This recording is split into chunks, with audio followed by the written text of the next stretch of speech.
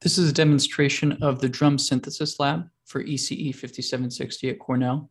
On the right side of the screen, you can see the DE1-SoC board, which contains the FPGA and built-in ARM. And then on the left side of the screen is a command line interface that is available through an SSH connection to the onboard ARM.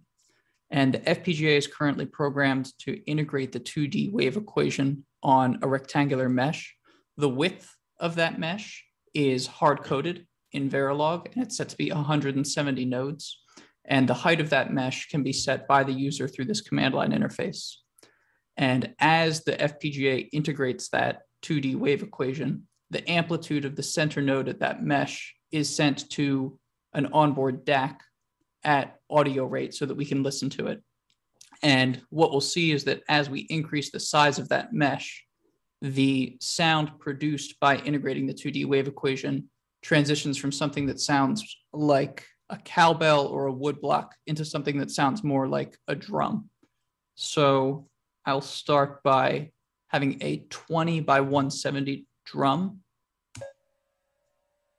And as I increase the size, you'll hear the fundamental frequency drop.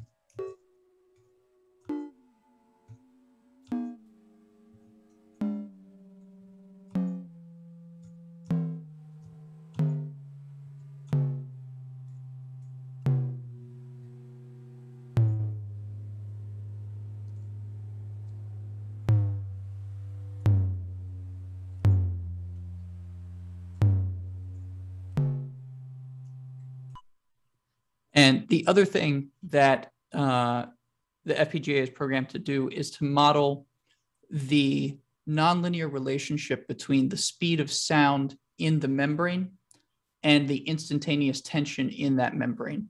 And using the switches on the FPGA, I can control the amount of contribution that that nonlinear effect has on the audio output. And with more of that nonlinear effect incorporated, you can hear the pitch glide that you hear in real drums. As I decrease the amount of that effect, you hear less pitch glide and more of a constant tone out of each drum. So just as point of comparison, this is what it sounds like with pitch glide.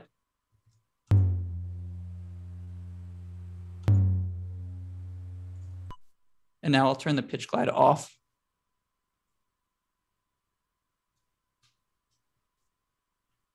And this is what it sounds like.